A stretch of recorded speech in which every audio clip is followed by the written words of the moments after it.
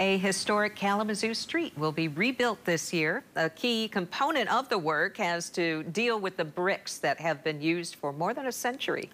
New at 6, David Horak explains why they have to go, but won't be gone for good. Seeing history is one thing, but driving over it is another, and Kalamazoo drivers have done so for the last 100 years in certain sections of the city.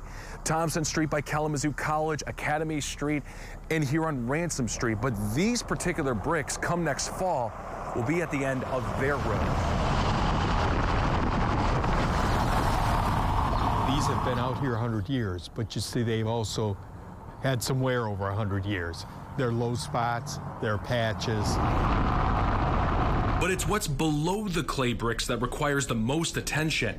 City traffic engineer Dennis Randolph says water and sewer issues combined with patch concrete band-aids requires an overhaul. Plus, the street will be a busy temporary detour during Kalamazoo Avenue's reconfiguration project.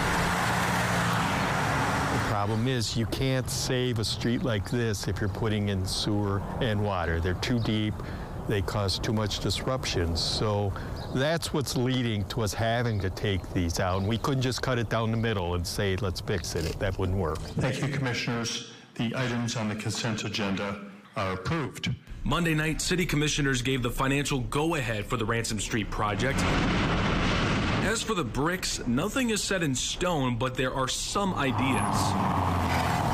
There's a lot of people who are really looking at moving around without using automobiles and riding bikes and walking and being safe when they cross the street. The city and partnering organizations like the Northside Association for Community Development are considering using the bricks for pedestrian safety measures like bump outs. Other ideas include building a kiosk explaining the Northside's history with them. You're doing the old and the new, but the Northside Cultural Business District is set up to say, yes, you can come across the tracks and still see great things.